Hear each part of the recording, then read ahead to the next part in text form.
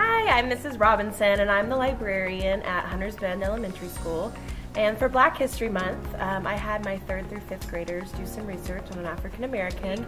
They've been using the green screen to then report about their African American and learn how to use green screen and adding pictures into it, and it's been a lot of fun. I was working behind the camera during the green screen project. It was really fun because I did the editing and moved the pictures. Okay, now once again, zoom out. Okay, now put them over here.